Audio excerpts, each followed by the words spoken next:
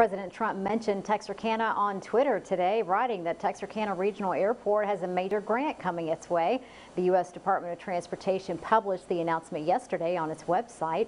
The airport's director says while the federal government had already approved the cost of the new terminal building, this is the actual allocation of the $3.58 million grant to start the terminal's groundwork.